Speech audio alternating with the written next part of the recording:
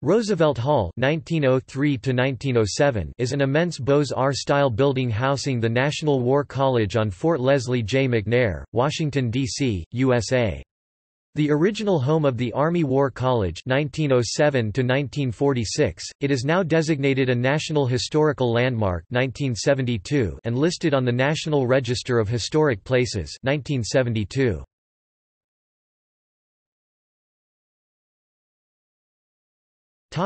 History. Roosevelt Hall was originally built as the central focus of enormous complex envisioned by President Theodore Roosevelt and Secretary of War Elihu Root to house a general staff school for senior U.S. Army officers. The historic Washington Arsenal, which became Fort McNair in 1948, was selected as the site.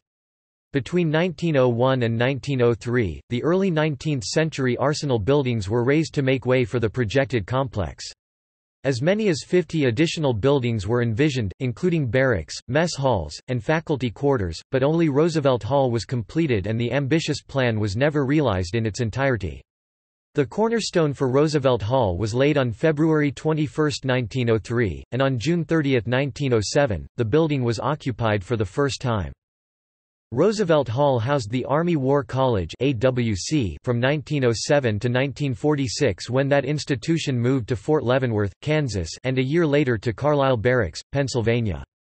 Since 1946, it has housed the National War College (NWC), a training and doctrine institution embracing all branches of the armed forces, as well as the Department of State and the Central Intelligence Agency. The role of the NWC closely parallels that of the AWC, but on a broader, multi-service basis.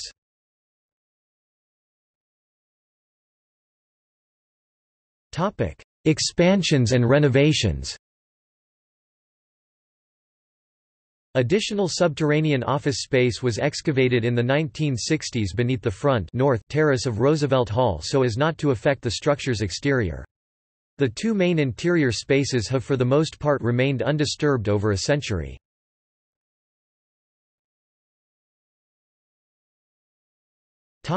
Description. Roosevelt Hall was designed by the noted New York architectural firm McKim, Mead & White in the neoclassical or Beaux-Arts style.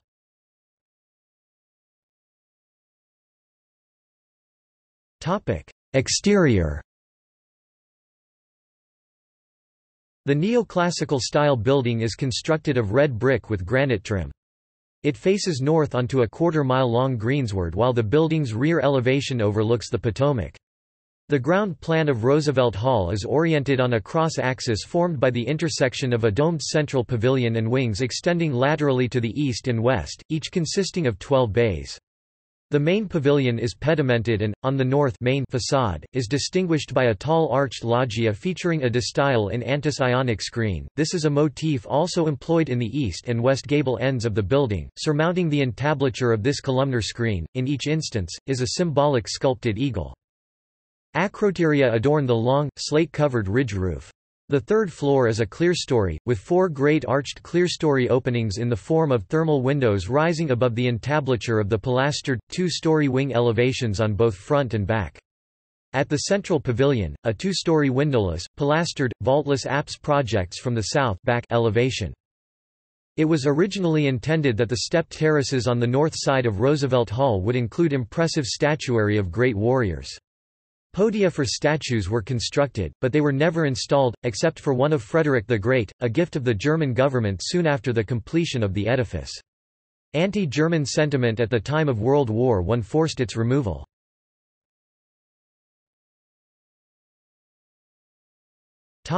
Interior. The central feature of the interior is a three-story, marble-floored rotunda, encircled on the upper levels by balustraded galleries. An inner saucer dome of vaulted brick covers the rotunda and terminates in an oculus through which a large metal chandelier is suspended from the outer dome. Contrasting with the severe white walls of the space are exposed brick structural members, pilasters and segmentally arched brick vaulting supporting the galleries. Between two of the brick pilasters is a large marble plaque commemorating the efforts of Secretary of War Root in the establishment of the AWC.